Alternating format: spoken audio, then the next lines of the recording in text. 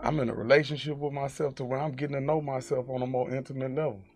Okay. So it's a relationship with me. I get mad at me a lot of times, you know what I'm saying? I be like, man, you know you overtalked yourself, or you know you shouldn't have did that, or you was too thirsty, man, you should have laid back, you was too aggressive.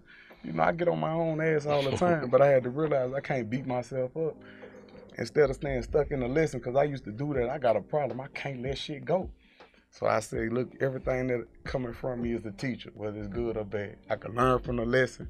I can stay stuck in the lesson and not move on. I can learn from the lesson and then move on. So I talk to myself. That nigga get hard. A lot of It's people, hard. a lot of people be like, man, that nigga not talking to himself. But that's how I help process myself. Like, okay, Kevin, is it really that serious? Or Kevin, is it this? Or Kevin, I ask myself questions, then I go back and answer them. I used to write the shit down, write questions down, and ask myself, then go back and answer them questions. And I always came up with sound decisions. And that's my way of problem solving. And then I started learning that all geniuses talk to themselves.